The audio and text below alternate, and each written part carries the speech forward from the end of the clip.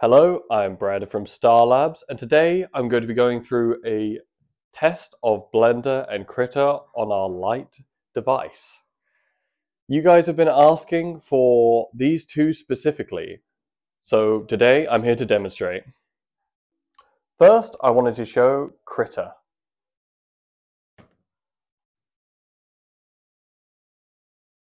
Now, after 2 seconds of load time, we can open up a new image on a default template.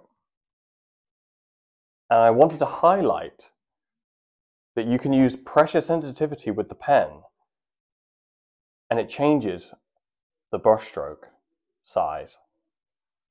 Now, this pen also allows you, with one press of a button, since there are two buttons, the one closest to the end of the pen allows you to erase, and the one closest to the end of your hand allows you to grab and move the image as you paint. Of course, you can rotate the image and change the size as well. It's quite convenient, really. And of course, I'm not an expert, so I won't know how to use all of these features. But let's move on to Blender. And now I will load up Blender.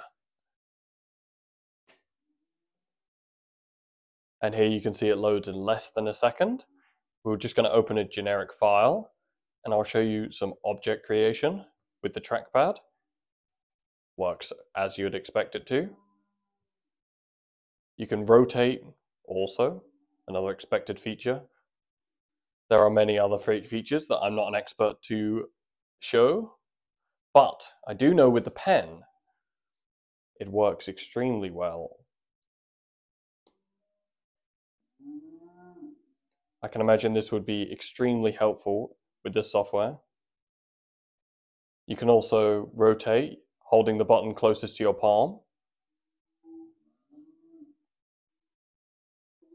Now, a quick disclaimer, you actually can't use the touchpad with your finger whilst using Blender. This is a known feature on most handheld devices when using Blender, so this is understandable. But it works extremely well with the pen and the trackpad, so I think that makes up for it.